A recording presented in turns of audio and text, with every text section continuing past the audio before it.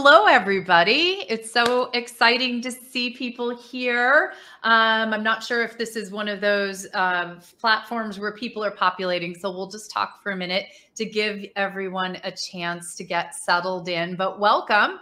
We're excited to see you here this evening for my friend, Dr. Elizabeth Cohen's book reading. I'll introduce us. My name is Susan Guthrie, and I am the subsidiary here. I'm just here to talk with my friend, Dr. Elizabeth Cohen, about her book, Light on the Other Side of Divorce. This is Dr. Elizabeth Cohen, who's here with me. You see her on the screen to the right. Say hi, Dr. Elizabeth. Hi, I'm so happy to be here. Excited for Barbara's Bookstore. Thanks so much for having us. Yeah, this is such a fun thing that we get to do. We were talking about this not long ago, about the fact that when your book premieres during the pandemic, this is your book events are all online, but it's kind of fun because you get to meet people from all over the place. Yeah, it's really nice. I mean, just thinking about all the people here from Barbara's Bookstores who've come, and you being in Chicago and being part of it. It's like perfect. There's the skyline.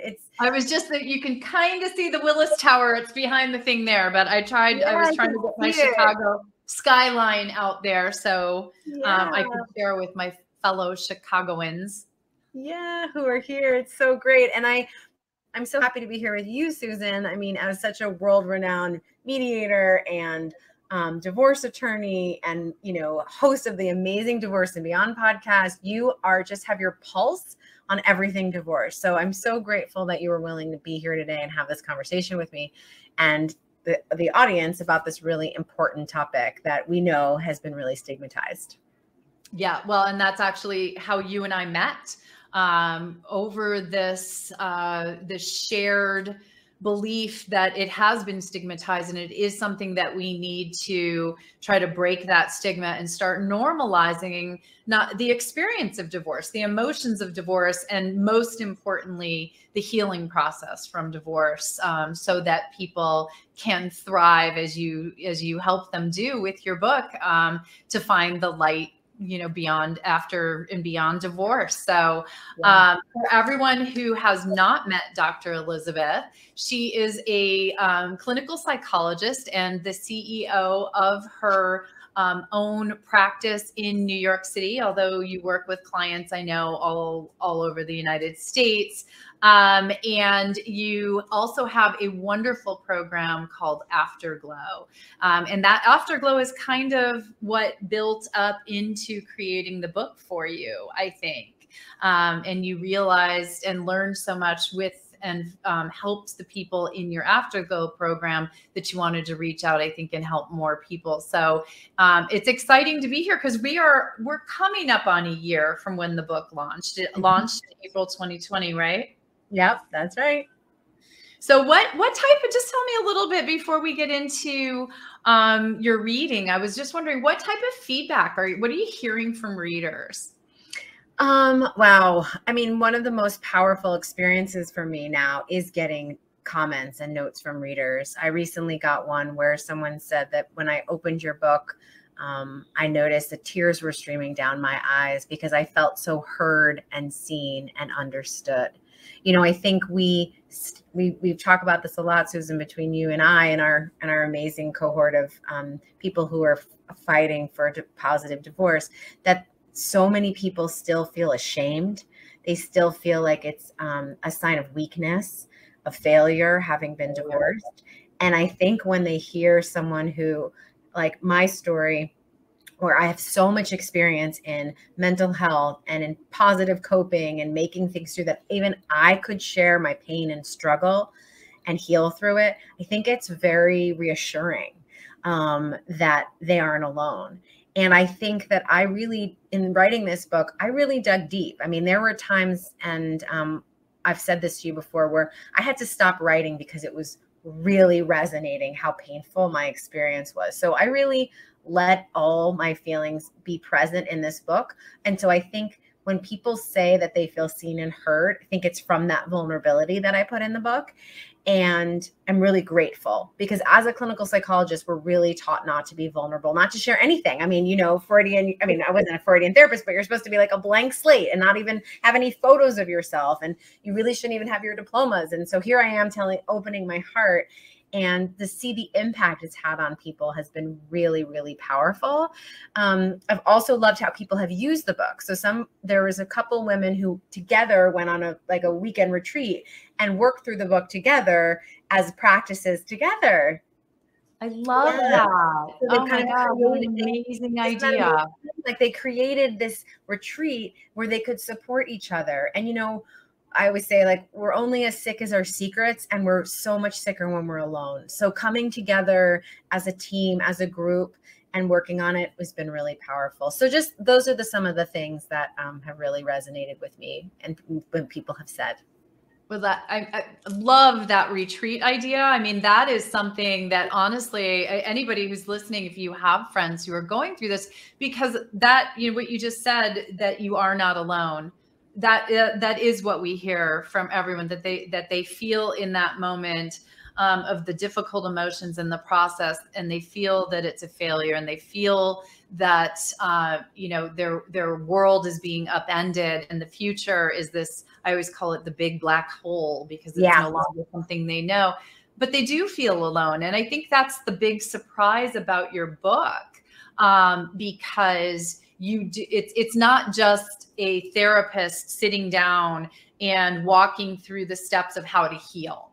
It is very much informed by your own personal journey, and you do go deep, and you do share a lot of your personal stories. And it's I see you here smiling. We talk, we're friends, but you've been, you went through a lot during that experience. You do know what people are going through. Yeah, definitely. And should I read some of that? Because I think that's the part I was going to read, was a little bit of that. I was just going to say that's one of the things that I think stays with people so much. So I'd love to hear, what are you going to share with us? Yeah, I'm going to read a portion from the book about my experience. That's on page 20. Okay. So this is what I'm talking about going through my divorce.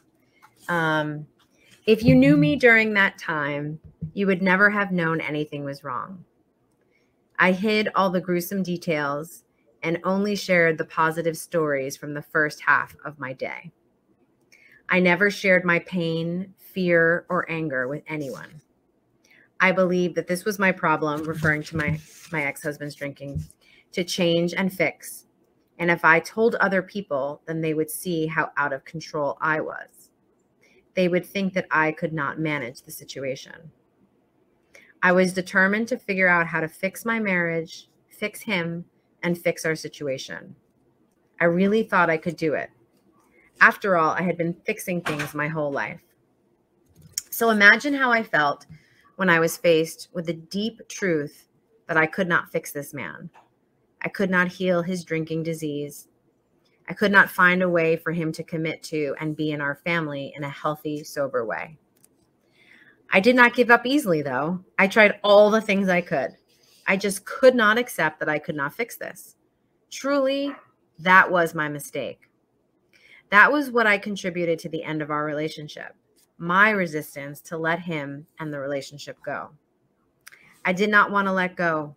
My determination to hold tight became more about me trying to be successful rather than trying to help him.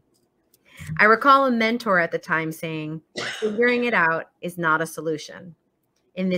Figuring out is not a solution in this situation, but letting go is. I really did not want to hear that, but somewhere deep inside, I knew this to be true. I could only let go of the relationship when he put one of the children at risk, and I found the courage to kick him out. I felt angry, scared, overwhelmed, broken, unmoored, and shattered. I did not know who I was without my marriage and the life I was leaving behind. I had spent years building that life, and in what felt like an instant, it was all over. I could not imagine a future or even the next day. My relationship was excruciatingly painful, and I felt somewhere deep inside that it was all my fault. I was tortured with my thoughts. I was walking around the city I live in like a zombie. If you were to see me at the playground with my kids, you would have thought I was having a fine time, as I had learned over the years, married to an alcoholic, to pretend that I was okay. Inside, I was a mess. I was sad, scared, and ashamed. One cold winter day in New York City, I was pushing the kids in an unwieldy double stroller, trying to get around the pedestrians without pissing them off too much. I walked by a store window. I turned to look at my reflection and was stopped in my tracks. There in the corner of the window was a jewelry box with script writing on it in a gorgeous shade of purple. There was something about this object that was so compelling to me. The phrase etched on the box read, "Just when the caterpillar thought life was over, it became a butterfly." I felt chills all over my body and began to tear up. I went into the store and bought that box. I didn't believe this quote and couldn't imagine how it would help me, but I knew I had to have a reminder of this possibility around me. As a problem solver, I quickly started looking for solutions. One evening, once our kids had gone to bed, thank goodness, and with 2 glasses of champagne, another recently divorced girlfriend and I started Googling support groups and retreats for divorced women. We were so desperate for answers and guidance. We felt like starving animals searching for their next meal. We wanted to relieve the pressure of feeling like such failures. We were searching for compassion, support, and skills to handle what was coming. We wanted a community to help us feel less ashamed and less alone. We were hoping for knowledge of what to expect with co-parenting, dating, friends, and our senses of selves. Believe it or not, we found nothing. We could not find a comprehensive program anywhere. But given my problem-solving attitude, I got to piecing together a healing program for myself using my clinical knowledge and honestly pure willpower. Slowly, very slowly, and with many ups and downs, my life went from dark to light. I felt in my bones the quote I had seen that day in the store. I was becoming a butterfly. Getting to the light ushered in more transformation than I ever thought possible. I have shifted and grown in many ways I never knew was possible. I know myself, my motivations, my weaknesses, my fears, and my growing edges better than I ever have. Through all the healing and digging into myself, I found a life I never dreamed of having. I discovered my true worth, and I found myself actually feeling grateful for my divorce. Now I have a loving 11-year marriage, a good relationship with my ex-husband, ease with co-parenting, a strong sense of myself and my needs, a thriving business, and nurturing relationships with friends and family. As I sit here and reflect and write about how I felt 10 years ago, 11 years ago now, tears are welling up in my eyes. I feel deeply sad for that terrified, overwhelmed, and desperate young woman. I want to jump back in time and hug her and reassure her that life will get better. She will live through the pain and she will thrive. Short of getting a time machine, I'm writing this book and have created the Afterglow method to a wonderful life post-divorce to help those of you who feel like I did. I wrote this book for you. I wrote this book for the moments when life feels unbearable. I wrote this book for the instant when you want to simply give up. I wrote this so you know you're not alone, you're not to blame, and you're able to have deep growth, change, and abundance. If you read this book and try the exercises, you will see change. You will feel different. You will feel a positive shift in your life and your attitude. People in your life will comment that you look different. You'll get more sleep, feel at ease, and have more hope. Please join me on this beautiful ride. I love that. And you're right. It just touched on our conversation entirely, what we were just talking about before you were reading. Yeah. It's incredible. You know, we've both been there. We've both been in that space that you were writing from there. Thank you, Chicago, said beautiful. It really was beautiful. And it's so heartfelt. Especially because I know you, and I know that you really came from a place of wanting people to know they weren't alone and to have hope And as you said, without a time machine, I always say to clients, I wish I had a crystal ball to show you that the future is going to be better, that this difficult time will bring about change, but can also bring about great opportunities. And you just said that, right? Look where you are in your life today. Yeah. And it's because of that. It's really, and you and I have talked about this a lot, that, you know, I had this moment of choice that I talk about in the book too, where I had a lot of stories, you know, being married to someone who struggles with substance use disorder. There were a lot of brutal stories, and I could have just kind of spent my life focusing on those and sharing those and feeling sorry for myself. There was a lot of pity to be had. But then I realized that that was going to get me nowhere. And so I gently, compassionately, and lovingly had to ask myself, how did I end up here? Like, what's going on for me? And as a therapist, you can imagine I'm so drawn to figure out, oh, what's going on for you and what's happening with you? And how, as I said, like, how do I fix you? But there is this opportunity to take this pain and figure out, how do I make sure something like this doesn't happen to me again? Because I am the one who has control over me.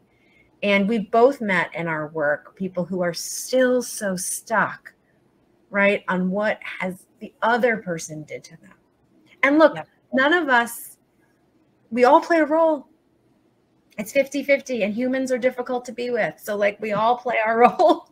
And so in my work, the sooner you can own what you bring to the table, the faster you can heal. Yeah. And that's so poignant when I hear you say that about people who are still stuck in the space of, you know, I talk to people all the time about divorce, and they will tell me the story of their divorce and what was done to them, what happened, why it was somebody else's fault. And then they will drop into the conversation that it was 7 years ago, 20 years ago, 30 years ago. And it's actually one of the saddest moments, because it's a person whose life stopped then, and they've never moved beyond that. And you had that perfect storm. I mean, you had your now ex-husband did struggle or does struggle with substance use disorder. And we know that bad things might happen or difficult things to deal with. It would be easy to slide into a space of this. I had nothing to do with this. I did everything that I could to try and resolve it, but that doesn't move you forward in your life. And I want to also talk a little bit for anyone who's listening who has a partner who has struggled with substance use disorder. You know, I also really had to not interfere with my kids' process of what was happening. You know, I really wanted to protect them. And you know this as a, you know, working as an divorce attorney, like, you can overstep. Like, I was like, I just never want him to see them. Like, period, end of story, never do anything with him, right? Like, and even without substance use disorder, a lot of parents feel that way. Like, he's a crappy parent or they're a crappy parent. I don't want to do this. And I had to push myself. I talk in the book about how I had a mentor at the time who said, you know, I was like, I'm too afraid to have him take them on the subway. This is when he had already gotten some sobriety. And she said, you have to let yourself think about what you're afraid of, sit with that fear, allow yourself to know that if God forbid something happened, like, you would move through it. You cannot control his relationship with them. And if you do, they will end up resenting you way more than they'll ever resent him. I mean, I have clients, I'm sure you have this too, who say to me, but when am I going to, I got to tell the kids that he's a narcissist, or I got to tell the kids that he's fill in the blank. They deserve to know. Right. Exactly. They need to know. And I say, they will know. If you provide them with an example of what real, validated, connected, nurtured love is, they will naturally know that's not what they're getting. But zip your lip. It is not your business to tell your children anything about that other person. And honestly, when you're going through a divorce, anytime you notice yourself focusing on the other person, try to bring the focus back to yourself. I had that experience. I think I share in the book. I went to see a psychiatrist because I was so depressed. I wasn't having active suicidal thoughts, but I thought to myself, I get why somebody would kill themselves. So I thought, oh God, I got to get on some medication. I went to a psychiatrist and I just started telling the story. And he was like, stop mentioning his name. Like, tell me about you. And I sat there dumbfounded. And I thought, I don't know. Like, I'm the wife, whatever, or I'm the mother. And he's like, no, but what about you? And that was so powerful because the changes and the realizations and the work I had to do on myself have helped me, as I said in the book, in all parts of my life. It wasn't just about this one friggin' relationship. Like, it was about how I am in the world. Like, I was in that relationship how I was in all relationships, relationship to myself, relationship to work, right? And so I needed to shift all of that. And now things are so much clearer. And I'm grateful for the divorce, for bringing me there. I know you've talked about that too. Yeah, I mean, that's actually, we talked about it. One of the things I wanted to mention is you also have a podcast, the Divorce Doctor podcast, that is comes at discussions with people who have gone through divorce to tell their stories of divorce so that people know they're not alone, right? Going back to that beginning. And it was just making me think, I was lucky enough to be a guest on your show. And it was the first time that who am always talking about divorce and the law about divorce and how to mediate your divorce and what my clients think about divorce. But it was the first time someone had asked me questions about my experience of my divorce. And, that was a really interesting conversation for me because it was sort of that same thing. I had always looked at a divorce as this construct of something that I do in my world. It's my career, not of who I was within the world of that experience. And that's much, again, what you're sharing in the book, which I had to be, you mentioned sometimes you had to set the book aside and stop writing because it was, just going a little too deep in that moment. But was there a catharsis as well for you in putting it down on paper, knowing it was going to help other people? Definitely. I mean, as I was reading that, there was also a deep tenderness to me, to the younger me. Yeah. And in my podcast, I always ask at the end what people would go back and what loving gesture they would say.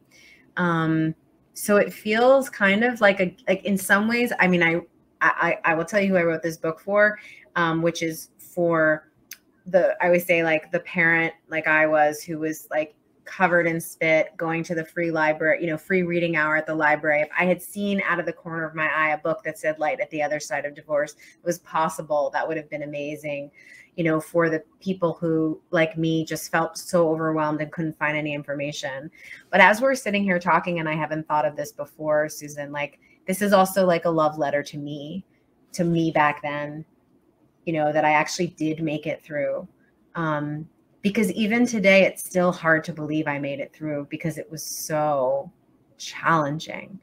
And my children were very young. They were 6 months and 2 years old, and now they're 14 and 16. And as they're getting older and getting ready to transition out of the house, that time is coming back to me about how incredibly challenging it was. And so I just want to say to people also, and we talk about this every time we do a podcast together, every week I'm peeling another layer of my healing of the divorce, right? Now I'm oh, them thinking about college is bringing up my not being with my partner and what that would be like. And I mean, my ex-partner, it's an ongoing process. And if you're willing to be aware of what's going on for you, you can keep learning. The grief in particular, there's a chapter in my book about grief and loss, about grieving the relationship. That, and I wonder if you feel this way, Susan, that's an ongoing process. That just continues. It's not you don't want to get back together with your ex and it's over and you're past it. But the grief of the relationship, that just for me keeps kind of popping up at different times.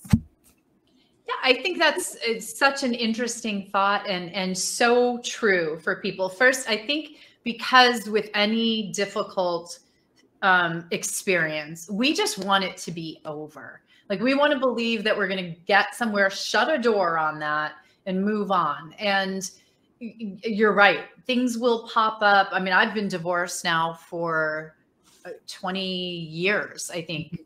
So quite a lot, and remarried for 12 with my husband for a very long time. But still things will pop up, you know, still things will come up from that time. And it's not, you mentioned grief. I love that, you know, acknowledgement. It's not grief so much as it's like an echo coming back from the past of something. We were just traveling, and we were in a place that I used to travel to with my ex-husband, and we passed a restaurant where I had spent a New Year's Eve, and you get those little like echoes from the past, you know, that come back and hit you at times. Yeah. And, you know, Susan, I'm glad you're bringing this up, because what I think of as a therapist is the goal is to be able to integrate information and to not push out or be rigid. We want generally our nervous system to be flowing, open, malleable. So that's how we become really resilient. So something happens, we ride the wave, and then we go back to what we're doing. And so a memory comes back like that. Or we're planning this family vacation, and I realize that it's very similar to my honeymoon. Which one? My first honeymoon. Well, I didn't have a second honeymoon yet. So this is, but my first honeymoon. And so I thought, oh, wow, how interesting. And then I was starting to have some memories from the trip. And I thought, you know, and a lot of people that I work with, I'll be like, I don't want to think about that. That's over. Why am I thinking? And push it away. And we always say, you and I, that like, if you push something down, it comes out sideways. So let me just bring that in. And then I was like, you know, that was actually a really nice trip. That was a really, and it actually got me, and I have children with my ex, so it was really good, because one of the things I always talk about is you want to show the kids that there was love there. And Absolutely. So I got to say, like, I can't wait to take you on this trip that your father and I went on. That was really, really fun. Spending some time in the jungle, and then in the city, and then we're going to, and then telling some memories about it. And it really is very integrating for me, and very, very integrating for the kids. Such a significant that you're talking about this, because parents who separate and go separate ways will tend to co-parent, but will start to deny the past, right, to the children. Yeah. We're going to sort of have their history erased. And it was brought home to me very poignantly just this past weekend. We were in a place, as I mentioned, traveling, where I used to go with my ex-husband, but it also is a place where my current husband lived with his ex-wife. And we were walking down the beach, and my stepson was with us, and we passed a place, and my stepson pointed it out. He's like, oh, I had lunch there. And my husband said, oh, take a picture of it and send it to your mom. She and I used to go there all the time. And my stepson, who's 24 years old, and not a little kid, but it was, you know, he took a picture with his phone. He texted it to his mom. It reminded him that his parents had a history. Yeah. And it was wonderful for him. Yes. And I can told him some stories. It was lovely. And I can feel it as you say it, this like calming. I'm not a child of a divorce, but like just this like, oh, it's okay. In some ways, what you're saying is it's okay to love us both. Yeah.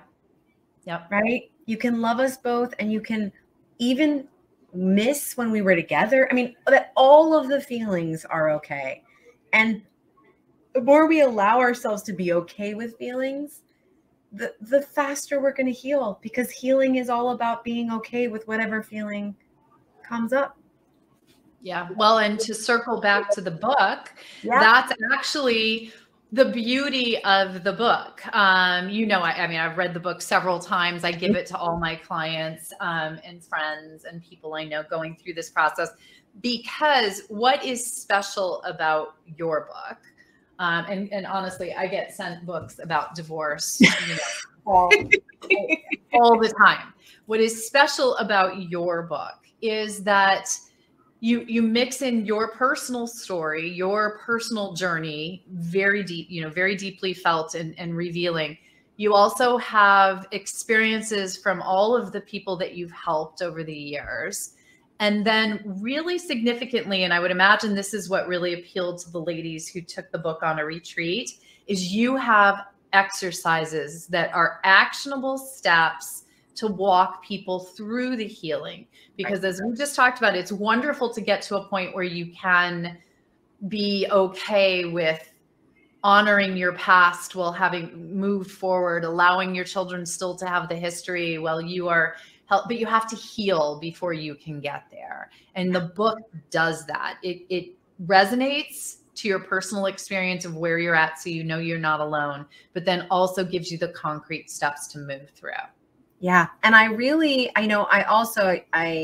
wrote this book because there are a lot of people, I was doing a lot of this work with myself, but also with clients in my practice. And psychotherapy, especially in New York, is exorbitantly expensive. And I knew that, divorce really impacts people financially. And so I wanted people in some ways to have kind of like a pocket therapy for moving through this, like the women who did the retreat. And so you're absolutely right. I combined my expertise in cognitive behavioral therapy and somatic experiencing trauma work, in mindfulness-based stress reduction, lots of psychotherapeutic research supported techniques so that people can move through this. And someone was telling me that they got it. They didn't go through a divorce, but they went through another loss, and they were able to use the tools to move through it. And, I was just saying today to someone that, we've talked about this a lot, like change and shifting is not some sort of like magic pill, magic diet, magic guru, magic meditation. It is one moment at a time, practicing micro changes over time. Like shifting and changing is just a ton of small little shifts. And this book really gives you cognitive approaches, behavioral approaches, emotional approaches, some hypnotic approaches that you can do and integrate into your daily life so that you can start to heal. And I still do all the tools in this. It's not like so it's not like I stopped, there is no stopping to this, because this is how you manage moving through the world. I mean, the book could be, a guide to walking through the world when difficult things happen, which we all need. Yeah. Well, because it's true, right? Difficult things are going to happen. There is no charmed life. And you're 100% correct. I find myself hearing Dr. Elizabeth in my head, or seeing a page in your book and saying, this is a moment in time where I have to go outside and put my feet in the grass. Now, can't do that right now here in Chicago. Not a lot of grass. Right. But there are little tips and tricks and longer exercises and more involved exercises. It really runs the gamut. Mm-hmm. But you've really done a beautiful job of tying it all together, walking people through those steps. And, one of the things that's really stayed with me from reading the book, and I was long past my divorce by the time I had the benefit of reading your book. So for me, it was more the life journey. But, the journaling aspect as well. I know everyone thinks, oh, journaling, that's something you hear all the time. Such an incredibly helpful tool. It's hard to overestimate how important it is. Yeah. We live a lot in our minds, and we have people living in there rent free, and we spend a lot of time ruminating and problem solving, thinking worrying is problem solving. And the journal exercises that I have really try to get to the core of, what is your belief and what evidence do we have to support it? And what can you be doing a little differently? Like one of the chapters talks about self-care. And I feel like self-care is something that a lot of people, it's like a term, it's like self-love. It's kind of a name. Right. Exactly. It's like this global thing. And I talk about in specific things. Like I feel like saying no is a way of doing self-care. Probably one of the most important. Exactly. Asking for help. Right. So these setting boundaries, so really kind of concrete tools. So for example, with asking for help, there's a section in the book where I have you write down all the tasks you do. the ones you love, the ones you hate, and then ask yourself, does this have to be done at all? Does this have to be done by me? Does this have to be done in a certain order? Like really get really clear on crossing stuff off, pruning things. You know how much, especially women, historically do things they either don't want to be doing, right? Or aren't even good at, just because we feel this obligation to do it. And so really self-care is also about self-empowerment. And I heard this great thing the other day, which is that the opposite of selfish is actually self-full, not selfless. Like no one wants to be less of self. You want to be more of self. Or more you. More you. Somehow through all of what you were just saying, I'm thinking, does this mean I don't have to do laundry anymore? Yes. Because if that's what you mean here. Yes. I'm writing that down. The things that don't light you up are taking away a place for you that you could be either helping others or helping yourself. And we have this feeling of, well, I have to be doing this. I should be doing this. Other people have it worse than me. I really challenge those kinds of thinking, because no one is happy if you are acting like the martyr. I mean, that was a huge part of in my relationship, that I was the martyr. So he was hurting me and I was the martyr. He might have he has the substance use disorder, but I was making him feel like a piece of crap because I was always talking about all the terrible things he was doing to me. So martyrdom is horrible. It's like they have this thing, like the bunch of M's, like mothering, martyrdom, managing, like all these things that are just like you think make you a good partner and they ruin the relationship.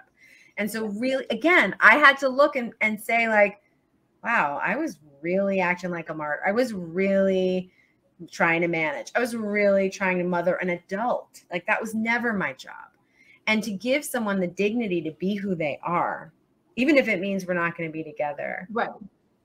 If they are going to be themselves, but doesn't mean you have to be with them. Right.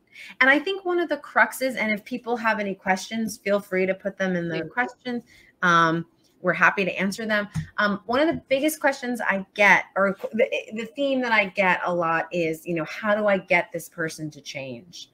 Or this person, I'm sure you get that, I mean, as an attorney, you must get, how do I put in my divorce agreement that they'll never blah, blah, blah. And it's like, you can't. Yeah. We can put it in there, doesn't it, right? We put it, we call it aspirational language in the agreements. Right. Neither party shall speak poorly of the other in front of the children. Right. But you can't stop them from doing it. Right. And you have to, and letting go of control and letting go of resentment. I have a chapter in my book about letting go of resentment. And the way that I really encourage people to do that is to start thinking about that other person who they're divorcing as a whole being who has lots of different characteristics, some really lovely ones and some not so lovely ones. But who also has some lovely ones and not so lovely ones? You. Yeah. So we're just two humans trying to get through. And the question is, what do you put your attention on? So in the book, I suggest trying to find 3 memories with your ex that actually remind you of their goodness. So this was why this is so great. This trip came up for me because it really did remind me, like, it was an adventure. It was really fun. He's really a fun, curious guy. That really lit me up. Also because I spent a lot of time with him. Like, right? I was married to him for quite a bit. I was dating him for quite a bit. Like, and I'm not an idiot. So there must have been a reason I was there. So I think finding compassionate things about your ex doesn't mean, again, you want to get back together with them. Doesn't mean they didn't do anything painful, but it means that they're just human. And if you're just 2 humans, you must know that, from your work, like you can just negotiate everything you can do better because you're not in that hyper-vigilant attacking phase where you can't make any good decisions. Where everything is an argument and everything is conflict. Right. Because unfortunately, with that cycle, the conflict cycle, you're just going to keep yourself there because it's, you know, one person attacks the other. Human nature is they're just going to attack back, and you're just going to keep going around. Exactly. And, you know, we need a lot of change in this world. We all know that, right? And holding on to the backpack, you know, having a backpack filled with rage and anger at your ex is going to keep you from being able to make the amazing changes and shifts that you're meant to in the world. Like, I believe that every person has this amazing capacity to shift and make a change. It might be globally, it might be in your home, it might be in your community. But if you're bogged down with that rage and that resentment, you can't live to your life's purpose, whatever that is. Like, I promise you, for myself, I think about this a lot. When I was in my marriage, trying to manage it, trying to get my ex-husband sober, I had this really small office in my practice. I was like, this is enough. I'll stay really small. I never could have imagined expanding my business in the way that it has, because I was so busy managing him and the relationship. But once I let go of that, there was all this space for me to grow. And so it's for you. I mean, for those of you who are listening, who are going through this, like, you might think that having the best settlement, getting the house, like that's the best thing for you out of this. As Susan and I have talked about, that's a short-term thing. Yeah. Like, there is a long-term gain you can get from letting go of the resentment, putting the focus on you, and working through yourself. Because it's you change, and you take you everywhere you go. The house will get run down. You can always be there with your new understanding about yourself. Yeah.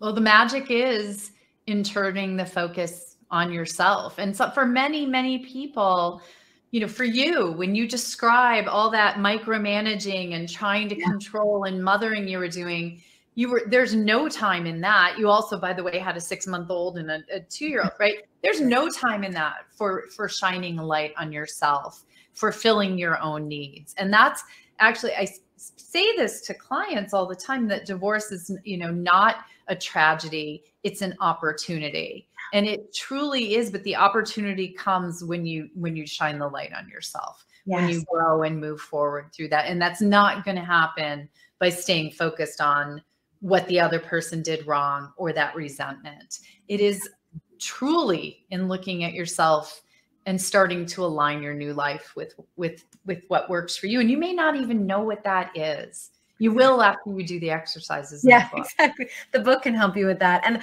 I want to say too, that you're absolutely, I couldn't agree more. And I just wanted to say this before we finish, that while this is an opportunity, it's such a huge opportunity. And I encourage people, I have a chapter in my book about friends and who to reach out to. And you need lots of different kinds of people. You need cheerleaders who just believe in you 100%.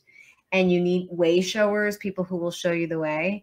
And my book is one way shower. And Susan's podcast and her private podcast group is a huge way to get support on all areas of divorce. And so part of the opportunity is for you to lean on those of us who've gone through it and who can provide the support, to lean on people who really believe in you, and to not be alone. And if you're listening now, we are in a pandemic of isolation, and add to that the trauma of divorce and the trauma of, please, like, lean on people, lean on us, reach out for our resources. I have a membership group with women who are always supporting each other. We have Kate Anthony, our dear friend, has a membership group. Like, we have all these people who have amazing opportunities. Don't do it alone. Lean on us. You can heal, but it's very hard to do it alone. So I just wanted to say that before we finish. Wonderful and beautiful thought, because there are those of us who've been out there who have had our personal lives intersect with our professional lives. And what we've tried to do is create a community that will help others as they go through this process, because we know all sides of this. So, you know, honestly, the book is a wonderful place to start your journey forward. So many people get stuck in the past or stuck in the moment of pain right now as they're going through the divorce process, start your journey forward with the book. Start your journey into your new future, or as I say, your beyond. You know, Yes. Yes, I love that. Thank you. Yeah. So I know there's a code for 10% off and a link to get the book. If you use the coupon code EVENT, you'll get 10% off, and it's right there, Barbara's Bookstore. Please support Barbara's and buy the book through them. I know you can reach out to Dr. Elizabeth. Can I tell people your website? Yeah, I'll put it in the chat as well. Perfect. drelizabethcohen.com. She's very easy to find. And listen to the Divorce Doctor podcast. If you want to know that you're not alone, you'll hear stories from so many incredible people about what they went through. So definitely reach out and listen. There's a lot of resources out there for you all. Yeah. Thank you so much, Susan, for being here and carrying on this really important conversation and carrying the torch with me in shifting how we think about divorce and focusing on the healing. That's what the podcast is all about, people sharing their stories of healing and moving through and growth. And I know I started it because I wish I had that when I was going through it. Yeah. And the book. So thank you, everyone. And thank you, Barbara. Thank you so much. And thanks, Barbara, for having us.